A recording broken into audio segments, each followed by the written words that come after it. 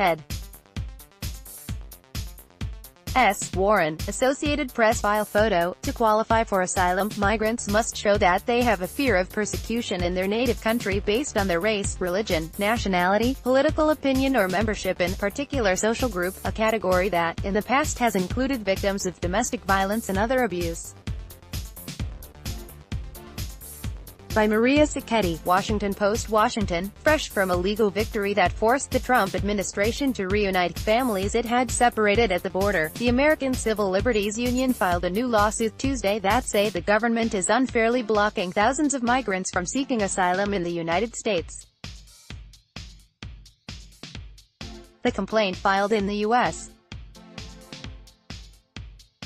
District Court for the District of Columbia, asks a federal judge to halt new screening policies the government recently rolled out in what it described as an effort to crack down on asylum fraud. Start your day with the news you need from the Bay Area and beyond. Sign up for our Morning Report weekday newsletter. The suit says the policies prevent migrants from getting a fair hearing on whether they should be able to stay in this country. It focuses on migrants who have been placed in fast-track deportation proceedings known as expedited removal, and asks the court to bar the federal government from sending them out of the country. Ad choice advertising and read invented by Teeds. Without an injunction, plaintiffs and thousands of other immigrants like them desperately seeking safety will be unlawfully deported to places where they fear they will be raped, kidnapped, beaten, and killed, the ACLU said in the complaint. The Department of Justice did not immediately respond to a request for comment. The lawsuit was filed on behalf of 12 migrants from Honduras, El Salvador and Guatemala, 8 women, 1 man, and 3 children. All failed their initial, credible fear interviews, which is one of the first steps for asylum seekers in the fast-track removal process.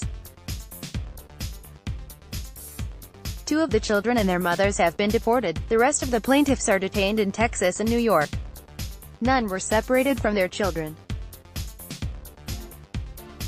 The lead plaintiff is a Guatemalan woman who said a former partner raped her repeatedly, attacked her daughter until the younger woman suffered a miscarriage, and stole the title to their house.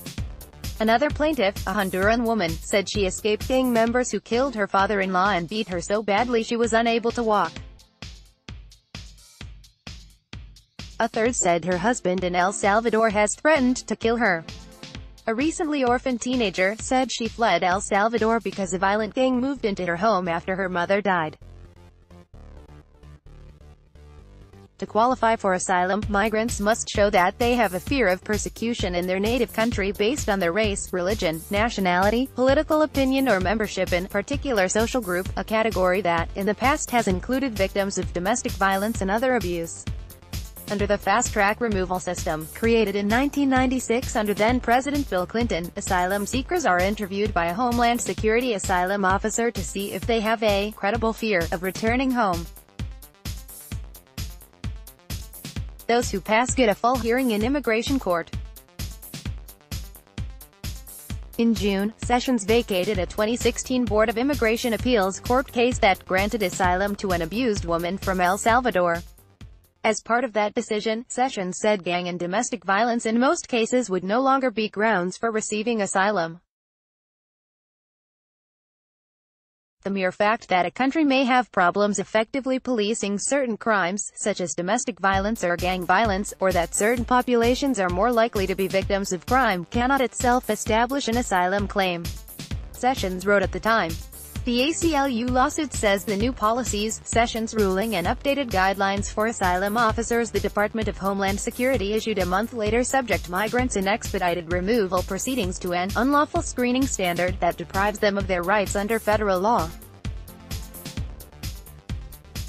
Asylum seekers previously had to show that the government in their native country was unable or unwilling to protect them. But now they have to show that the government condones the violence or is completely helpless to protect them, the lawsuit says. Sessions and other federal officials say migrants and their smugglers are exploiting U.S. asylum laws to win the right to live in the United States while they await hearings in the backlogged asylum system. Such cases can stretch on for years, and many immigrants fail to show up in court when their turn comes to be heard. Sponsored content. Your best refinance rates for August 2018. By refinance rates are still at near historic lows, but won't be for long. You might also like no import declaration made on jewelry sent to Straits Times. The world's most beautiful waterfalls to visit. Photos. Far and wide shell sapphire back in spat with Conte print edition. The most popular airports in the world. Ranked far and wide. Basic facts you should know about forex trading. IG Singapore. Chiropractors baffled. Simple stretch relieves years. Healthhackups.com map. Mendocino complex fires force evacuations in. MercuryNews.com ragged mugshot. Former child star arrested in Oroville. MercuryNews.com California fires. See how smoke is spreading across.